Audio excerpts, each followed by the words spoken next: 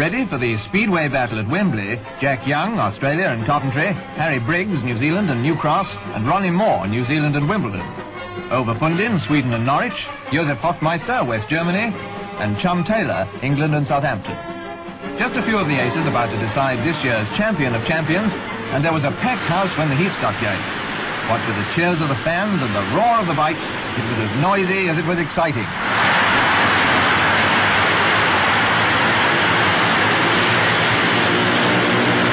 After 20 heats, reigning champion Ronnie Moore, Peter Craven, Bellevue in England, and Over Fundin each had 14 points out of 15.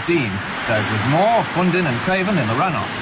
This was as big a thrill as any fan could want. And in the result, the Flying Fundin, winner in 1956, just pipped Moore for the world title. Great riders, and to this year's greatest, the trophy was presented by Norman Wisdom. The lap of honour was rightly the signal for more roars of applause.